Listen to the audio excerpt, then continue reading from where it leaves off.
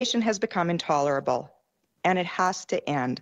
Approaching 2 weeks in the border blockade at the Coutts crossing in southern Alberta, something Acting Minister of Justice Sonia Savage says has crossed the line. She says it has severely inconvenienced drivers, prevented commercial goods from reaching their destination, and has the potential to obstruct emergency vehicles. Those participating in this illegal blockade could potentially face charges or action under any number of laws, including the Federal Criminal Code, the Provincial Traffic Safety Act, and the Critical Infrastructure Defense Act. The RCMP say they are approaching the Coutts border blockade with caution, wanting to find a safe and peaceful resolution. We are investigating.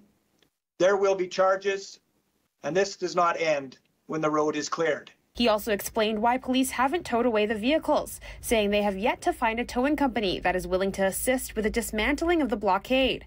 However, he says the situation has improved, stating that there are approximately 50 vehicles at the border, down from 250 units that were there at the start. After some progress was made in opening lanes, protesters brought traffic to a stop again Monday night.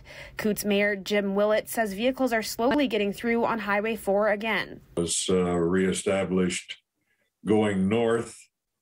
There was some hesitation getting trucks moving again south, but right now there is commercial traffic going both directions. In Calgary, Jasmine Vickaryous, City News.